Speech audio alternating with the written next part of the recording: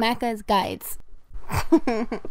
Hey guys, Macca here with the long-awaited gaming setup / office tour video. I always get questions from you guys, what kind of microphone I use, the monitors I use to game, the PC I have to edit. This is my entire setup that I've been building for the better part of 10 years. For those who are unaware, I started a long time ago. I've been editing on laptops for like 9 years, and I finally made some upgrades, and I'm pretty comfortable and really happy with my current setup. We're gonna go over everything from the desk to the keyboard to all the collectibles I have in the background of when I stream.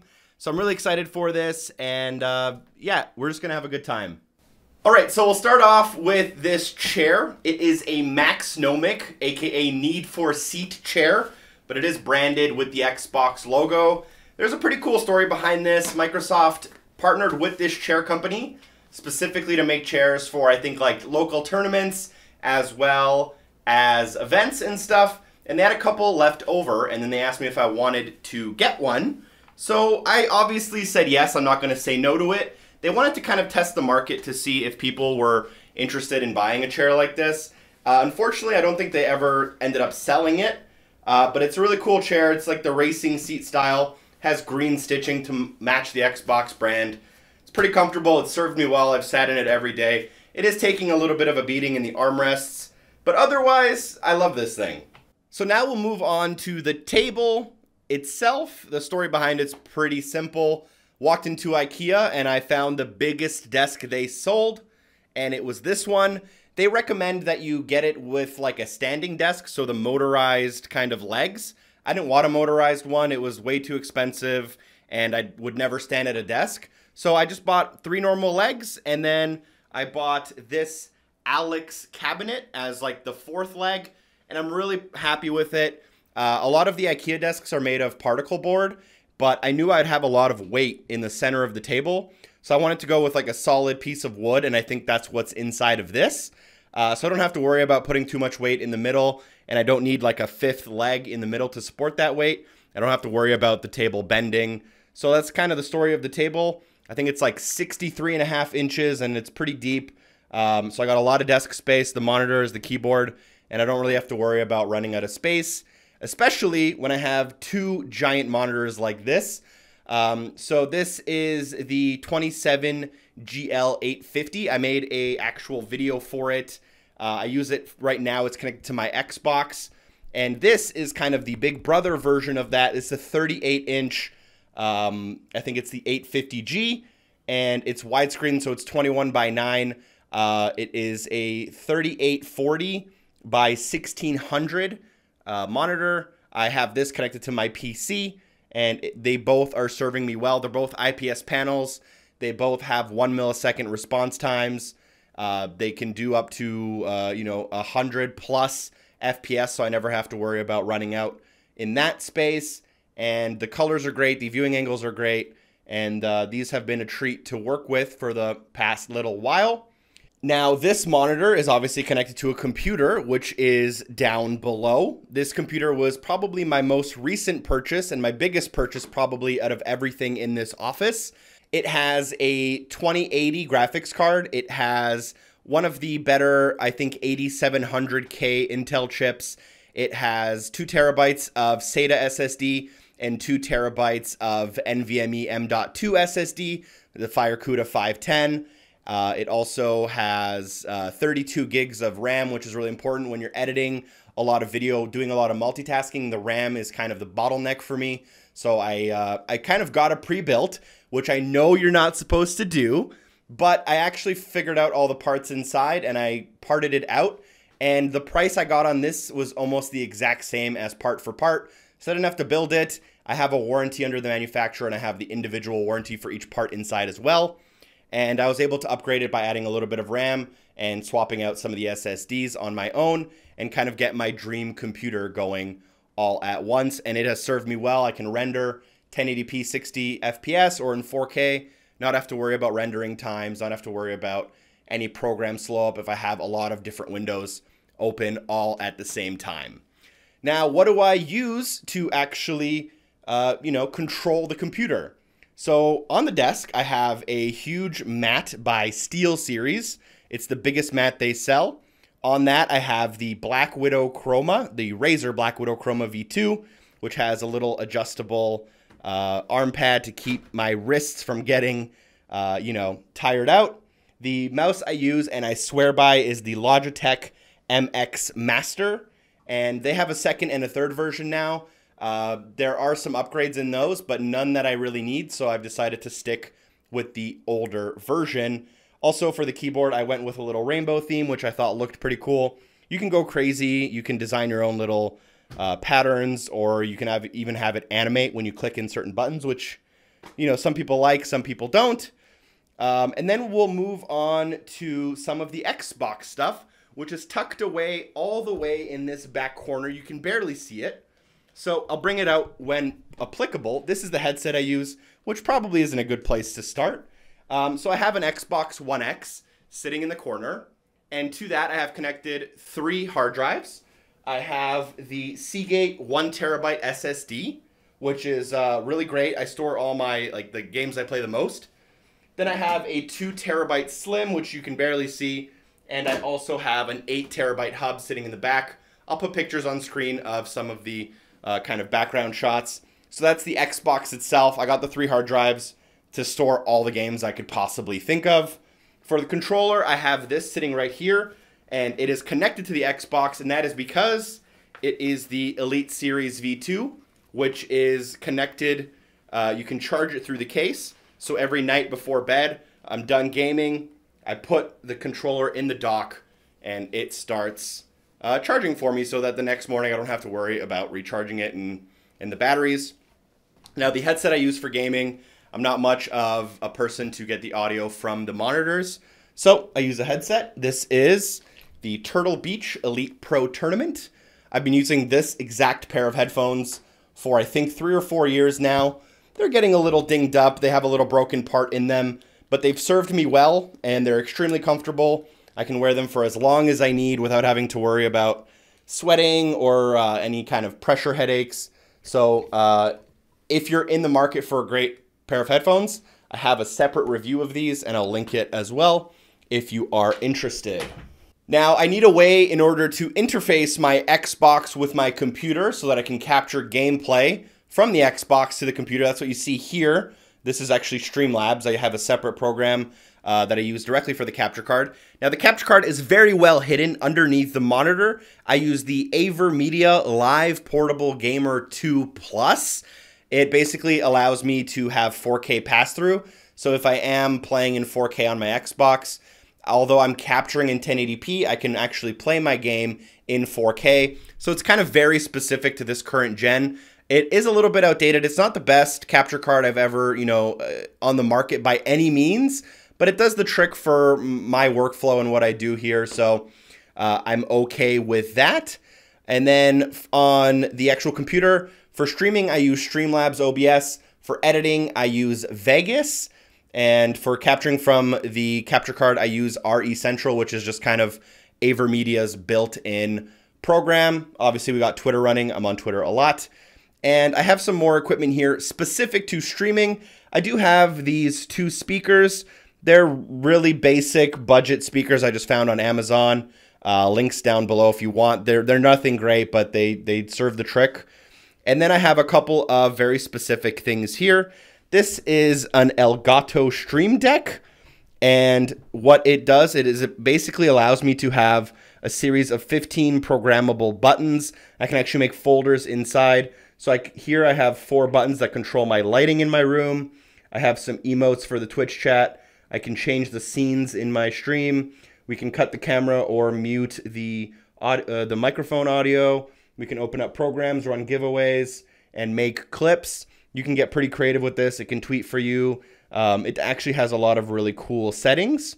So I'll actually show you what it looks like when, for example, we have it connected to an Elgato key light. Now, relax. I already know the comments are going to be like, you spent how much on a light? And lighting is actually pretty expensive, and I had some kind of very specific needs that I wanted to fill. I wanted to make sure I could get a light that I could mount to a desk, so it's mounted to the back of the desk via a pole. I wanted to make sure I had a light that filled a room, soft light, and didn't overheat because I have a lot of electronics. the room gets really hot. And this was actually cheaper than a lot of the other options that you can find at like professional camera stores. So I did buy this. It might seem like a lot of money, and it is, but it really was like the perfect fit, exactly what I needed. And I can control it via my PC using my mouse or with the Streamlight. This is going to ruin the lighting of the video. We can turn it off and on like that. We can change the brightness of it. We can change the temperature of the white, so we can do different white balances. We can interface it with streams so that when people sub, it can turn off and on, which isn't for me, but it is an option. So the Elgato Keylight and the Elgato Stream Deck, they were kind of like some of the more recent additions, but they have really helped my stream setup. So if you ever see me on twitch.tv/Macca91 Productions, the quality there has been slowly going up because of things like this. And if you do stumble across my stream, you will be able to see me through a camera, and that is this one right here. It's the Logitech C920, a little bit outdated. They have way newer models that do way better things, but I think this one serves the trick as long as you have a bright light in front of you. It looks just fine in my opinion. The only thing I would kind of change if I were to upgrade would be to get a green screen right behind my chair so I could edit out the background and be floating head guy on Twitch, which I think looks pretty nice, but it's a big upgrade and a big way to kind of change your room. And it's not something, if, you know, I don't know if that's something I want to do. It's something I've been thinking about. And then last but not least, what I've been talking into this whole time is there's three parts to this. The arm itself is the Rode PSA-1 boom mount arm, and it is a really great arm. It's super flexible. Does 360. I have the cable mounted underneath the table, which works great. I can spin this thing around out of the way whenever I need to. And I did actually have a cheaper one that I bought first, but it wasn't able to hold the weight of the microphone. So I ended up having to return it and go for something a little bit better. At the end of the mount, or the boom arm, we have a Samson SP01 Spider shock mount. It was like the perfect size for the microphone I bought, which is the Audio-Technica AT2020. This is the USB version, which allows me to plug it right into a computer without needing a special box to basically interface XLR cables between computers. So I kind of skipped that step and went for a USB microphone, which works perfectly. Got a little mutter for the top to make sure that the popping peas don't pop too much when I do talk. And like I said, the cable is kind of mounted to the bottom of the table. And all of these things are plugged into a power brick. Now, recently, I bought these, which are like Velcro pads. And and a bunch of cable ties to kind of clean up my setup a little bit. Now, it's not great. We're going to show you underneath. But I took one of these Velcro pads and Velcroed one side to the bottom of my table and the other side to my power brick. And actually was able to mount the power brick to the bottom of the table, which got a lot of cables out of the way and really cleaned up my setup pretty much instantly. So I was really happy with that decision. Even if the cables still look bad, they looked a lot worse before. Now, the cables underneath the desk are pretty disastrous. I definitely have a lot more to do in terms of fixing those up. I probably have to just do a full rewiring of everything, but that's kind of on my bucket list. And then one thing you might have noticed that I still haven't touched on is this padding on the back wall. This is, some people would call it like acoustic foam or sound panels. I don't know. They have a bunch of different names. And basically, when you're recording audio, as your voice projects out into the room, it's bouncing off stuff and coming back to you. So you can put stuff like this on the wall to basically soften your echoes. And if you have a hardwood floor, you'd probably want a carpet. And it just helps the audio when you're talking sound less hollow and less bouncy and less echoey. So that's why I have that kind of mounted there. I have a carpet in the room to make sure we don't have too much echoes. And we have the screens in front of us when we record that kind of absorb some of the sound. So that is, for the most part, my desk setup. I'm going to show you some of the art in the room next and some of my collectibles that show up in the background. All right, so here we have two pretty cool pieces of art that are kind of hanging up on the wall. They are Xbox related. So this right here was given to me when the Xbox One X came out. It actually has my gamer tag on it. And when I was given a review unit of the new console, they let us test some games over at one of their events. they measured like our heart rate and stuff, and then someone actually kind of drew it on. So this is supposed to be a representation of my brain activity when playing Xbox. So it's kind of cool. It's kind of sentimental to me. And then going from one sentimental piece to another, this is actually a custom artwork that Xbox sent me when I reached 500,000 gamer score. You can kind of see that it's, I guess, a mosaic or a collage. And each one of the little dots in this image is actually a screenshot or a screen grab from my videos. So this entire picture is made up of smaller pictures, of which are from my videos, which is probably one of the most thoughtful gifts I've ever received. I can't imagine the person who had to sit there and take screen grabs from my videos, but thank you very much to the person who did. I very proudly display this. Over there, you can see me in the mirror now. This is a different wall. I have a Call of Duty Modern Warfare poster from when the game got remastered a couple years ago. I really like the minimalist kind of art style of it. Thought it looked really cool. Put it in a small frame, hung it up, and it's been there ever since. I don't know if, you know, Call of Duty Modern Warfare is a great game, good memories, and the remaster was cool, but I just really like the art, so I wanted to fill up the wall with something that I found cool. And last but not least, the biggest piece of artwork I own, which is actually a custom piece that was made by Xbox. So when they released Halo Wars 2, they had a campaign on social media where you could kind of share a story of a time that you were victorious. And I shared a story about when I went to laser tag, and although I was the only person alive, I ended up winning. They actually made me my own movie poster. It says my name on it. I think I'm this guy right here, and these are all the enemies. But it's really cool. It's one of a kind, but another very thoughtful gift, and I also very proudly display this as well in my room. You can see it in the back of all my streams, and I just think it looks so cool that, you know, it'd be a shame not to have it up. All right, and below this art piece, I have a shelving unit with a bunch of really cool things. So here, we'll start off with the Dying Light 2 statue. It was an E3 2019 exclusive, so you had to be there to get it. I was lucky enough to get one, barely fit in my suitcase back. But apparently I'm number 1409 out of 1500. So yeah, it's pretty cool, and I have it up here for now. But I think the goal is to kind of switch out statues as I go and kind of replace them with newer and cooler things. I also recently got a chance to visit Ubisoft Montreal in September, and they sent me home with a statue of Cassandra, which I thought was really cool. You can actually buy this one on the Ubisoft Workshop storefront if you want one. I thought it looked cool, so it's up here for now as well. Next, I have one of my kind of proudest things I own, and that is the Xbox MVP Award, and it comes with both the 2018 and 2019 kind of year stack. This is an award that is given to what they say are community leaders in the Xbox community, and I guess they decided that I was one of those people, and I get to go to a summit in Seattle once a year because of this, and we get to talk about Xbox stuff with other MVPs, and I'm very proud of getting this and really happy to be able to represent my part of the community and bring the messages forward to Xbox.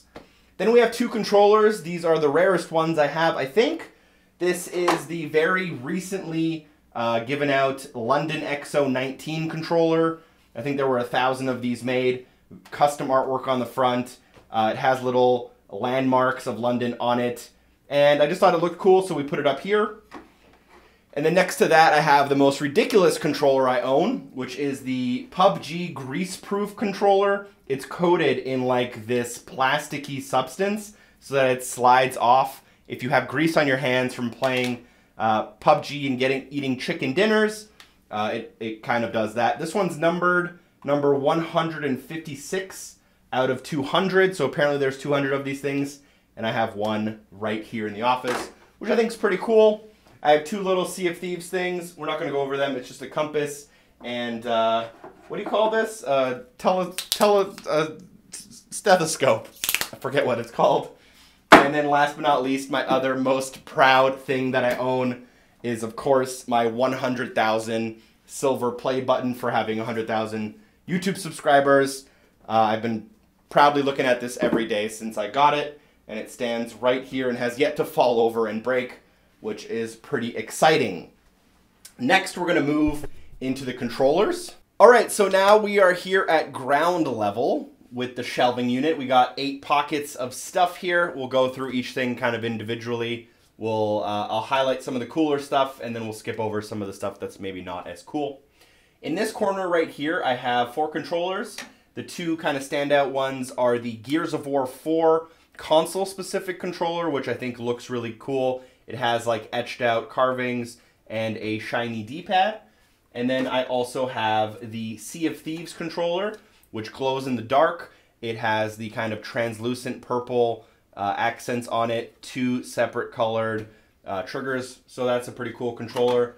In the back here, I have a standard controller, as well as a kind of camo green with the orange in the thumbsticks. Not my favorite, but it's here just in case.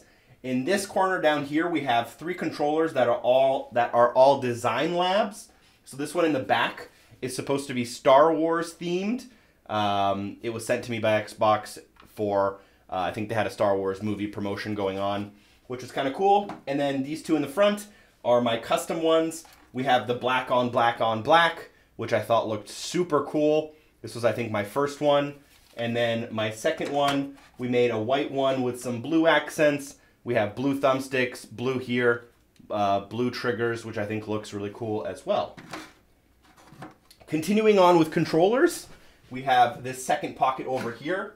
One of the coolest things I own is this Elite controller, and you might be wondering why, and that is because it is a prototype controller, so kind of rare, kind of different.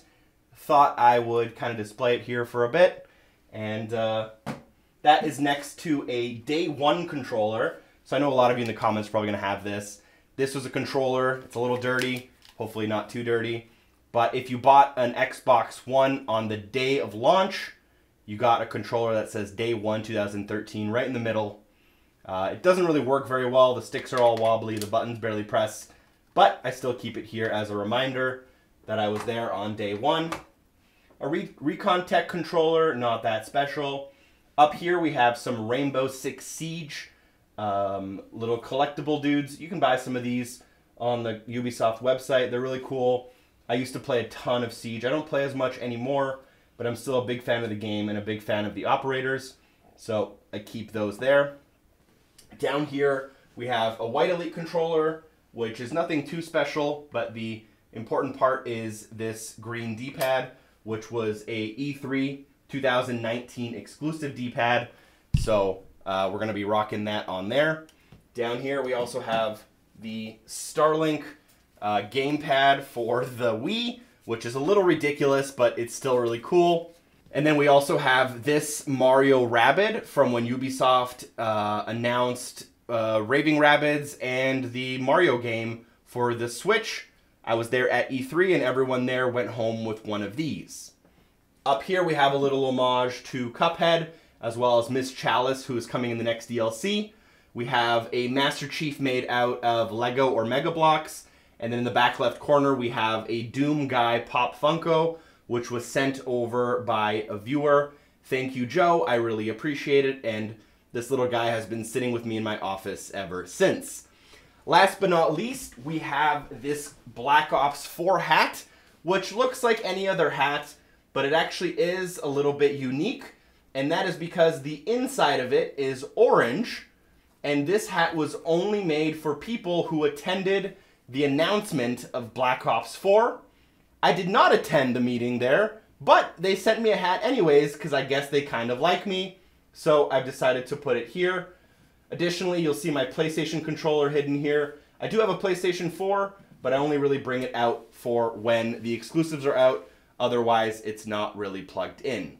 Just to add a quick point, this is Macca, who's editing the video you're watching from the future. I forgot to mention I also have a really cool Sport Red controller that's signed by Major Nelson and Phil Spencer. I keep it in a separate room, which is why I forgot about it, but it is also really cool. I thought I would kind of add it into the video before we ended. Also, last but not least, are the two electronics that I travel with. One is my Nintendo Switch. I'm just going to put a random picture of a Switch here because you know what it looks like. And also an Acer Nitro 5 laptop, which was given to me by Intel. It has a pretty decent, beefy graphics card, which lets me play some PC games on the go if I get a couple of free hours at the hotel room. Thank you guys so much for watching the office tour / gaming setup video. I'm very thankful if you've made it this far in the video. Links to everything we talked about are in the description down below.